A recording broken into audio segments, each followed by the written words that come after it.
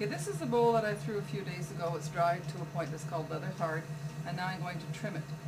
I like to trim on the bat. I like a bat big enough obviously to have to hold the bowl. And I want to make sure that the bowl, first step is to make sure it's level. Quite often these bats aren't completely level without warping. The bat I threw on wasn't perfect, the bat I'm trimming on isn't perfect. But I want the bottom to be level, meaning when I hold my tool down, there's not one side higher than the other. If it's not level, it'll never center. It'll go this way and that way. And so I've got it level this way, and I've got it centered this way. And I'm only centering where I'm going to be trimming. The rest of this bowl is not perfect. A bowl of this size, or any size, is very seldom perfect from top to bottom. Actually, we're all very seldom perfect from top to bottom. But I'm going to make sure it's trimmed here and level there, and I'm going to trim this away to make a nice foot on the bowl. This trimming tool I've used, well not this one, but this brand of trimming tool I've used for a long time. Trimming tools are personal. I personally like this one.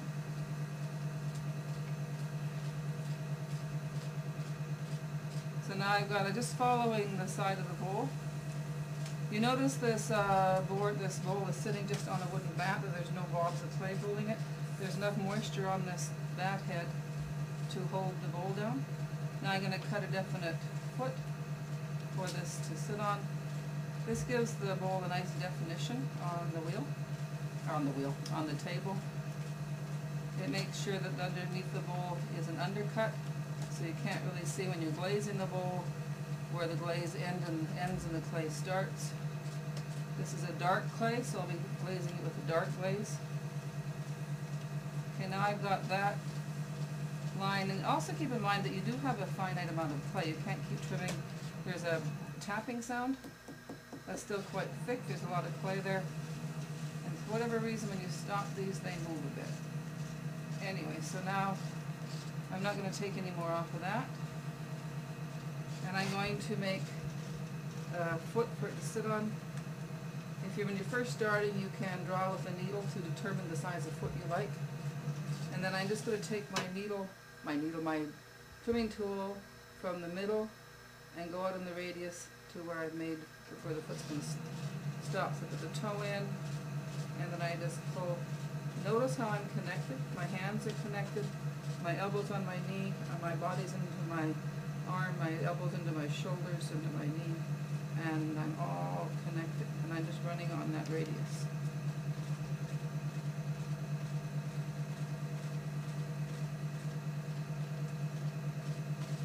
I like a definite foot. Again, we'll just a little bit more. I think a pot should look as tidy and as trimmed and finished on the bottom as it looks on the top. So now I've got a nice trim. But one thing I like to do is I like to undercut in here. One, it gives it a nice presence because the pot drops down and has this angle. It also, when you're glazing, these are a bit of a challenge. If you're dipping the rim or whatever, you have, when it's bisque, you have a handle. There's something to hold on to for the bowl. So this is a nice bowl. It's moved a bit, but that's okay. Now I've opened up all the clay when cutting it, so I'm going to seal it by running a sponge over it. It brings up those little particles to the surface, and you can't really see where the trim started and the throwing ended. And what you want to, like I said before, have it as tidy on the bottom as on the top, so you don't want to see trimming lines or fingerprints or anything else. You want a nice, smooth finish. This is a kitchen bowl. It should look nice in the kitchen. Now I don't sign a pot at this stage. I like to sign them when they're completely dry. I sponge it with I get it wet, and then sign with a pen or a pencil. But I do like to make identifying stamps that says where this bowl came from. And there it is, it's trimmed. What I'm going to do is I'm going to put it on the board that I threw it on.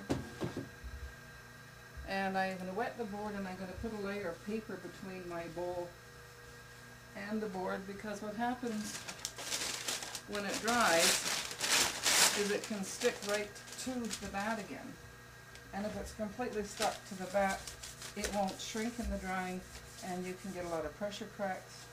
that can show up either in drying or show up in the glaze. But if you put this layer of paper between your bowl and your bat, it'll stick to the paper and release much easier. Anyway, that's trimming a bowl. I'm going to turn it upside down, and then you've got a hold of your bowl. I never actually touch the pieces when I'm trimming them. I always keep them sandwiched between two bats. Okay, so Jim helped me turn it over. We didn't drop it, which is a good thing. And now it's really stuck to this bat, and it's easier if you try to lift it up. You lift up the whole bottom, the whole thing in the bowl, and it just falls off. It gets messy. But if you tap, it will release. You can hear the difference, and then it's off. And now I've made, it's not a mess of, but it was attached to the bat here, and I want just to tidy it. This doesn't have to be perfectly centered. I'm just going to sponge. So this bowl won't be that centered, but I'm not throwing the bowl or doing anything to it. I'm just sponging it, and I don't want to take the time to center it. So then I've got a nice smooth finish from the inside of the bowl. The rim is smooth, and it's joined in the sponging in the outside of the bowl, and it's just, it looks tidy from top to bottom, and it's trimmed.